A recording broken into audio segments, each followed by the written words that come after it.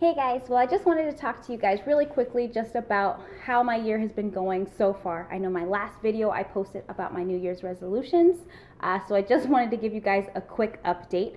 As you can see, one of my New Year's resolutions has definitely fell off. I am not painting my nails. I have painted them twice to give myself a little bit of credit. It's only been a month and a half, so I can always get back into the swing of that. But right now my nails are not painted, so there's that. As far as eating healthier and like losing weight, I have lost about 5 pounds. Derek and I have been trying to eat very low carbs, no sugar at all. Kind of like, well, I mean, we're trying to do keto, but I don't think we're doing it right. We're not eating enough fats to really be burning fats. But we have been doing that for 2 months, so that's been good. I've been feeling a lot better in terms of my digestive tract.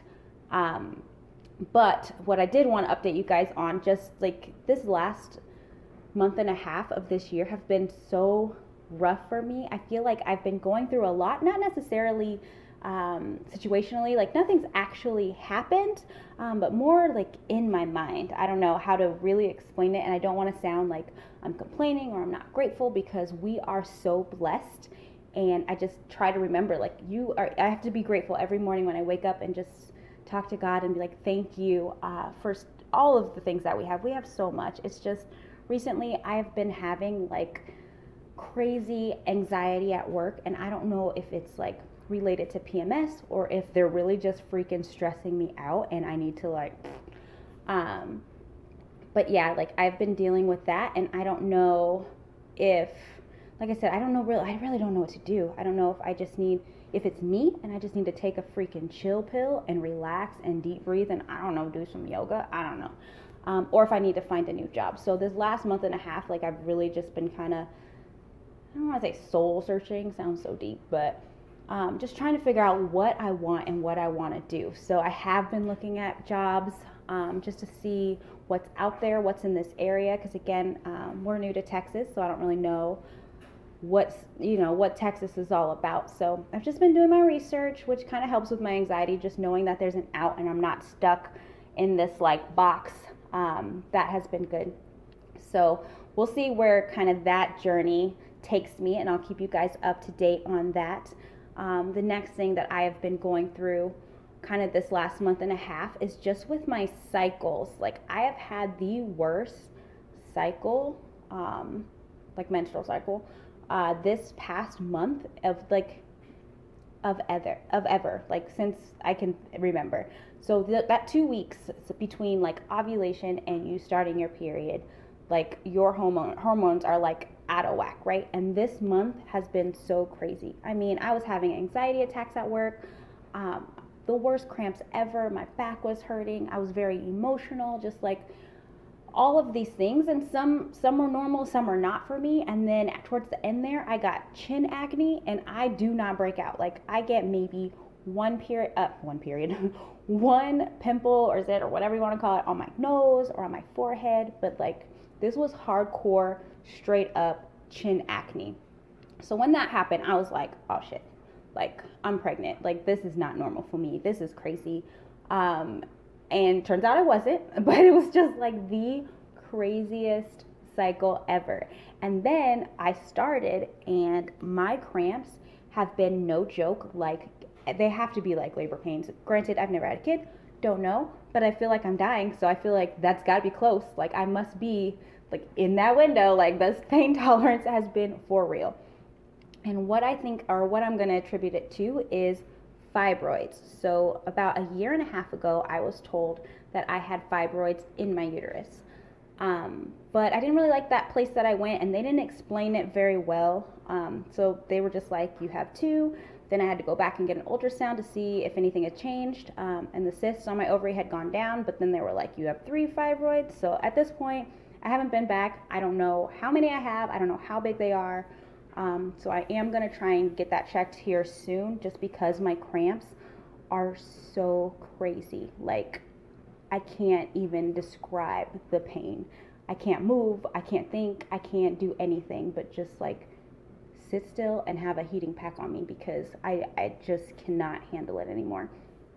So just going through that in my body, and then, oh my God, guys, you can find anything you want on Google and like YouTube, and it's crazy. So of course, knowing that I have fibroids and like going through all this pain and just being trapped in my bed, not being able to move, being like, okay, fibroids, how to get rid of fibroids, like fibroids and pregnancy, and oh my God, fibroids and pregnancy videos are like no joke. Like, I thought, you know, okay, the doctors told me, like, if you have fibroids, you can still get pregnant. Like, don't worry, that's not a big deal.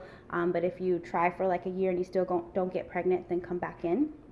But like these women that have fibroids and then they get pregnant and then they have like these awful pregnancies, like fibroids are fighting the baby for nutrients and they're having cramps and they're bleeding throughout their pregnancy, and like, just seems so stressful.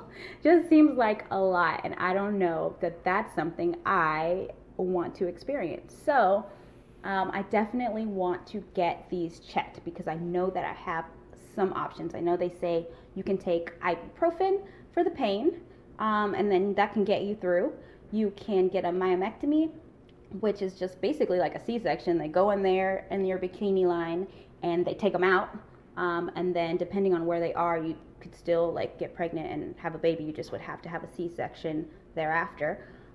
Or you can have a hysterectomy, which my grandma told me she had a hysterectomy at 31.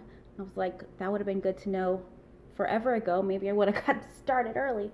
But yeah, so I guess it's because you have like a high amount of estrogen in your body, and that's what like feeds them. And to kind of combat that, you can't really just get rid of them, but you can shrink them by like eating less estrogen rich foods. So like no soy, or like your meat needs to be like more organic, grass fed, which I'm not about that life, but maybe I should be now. And also like exercise, because exercise lowers the estrogen in your body and increases the progesterone, or yeah, I think that's it. So we'll see. I've got a lot of work to do, a little bit more research to do, just to figure out what I'm going to do with this situation, because it is not fun, guys. Like, I wouldn't wish fibroid pain on anybody. It is not fun. But outside of that and what's going on with the body, my soul is good, my spirit's good. I've got joy in my heart.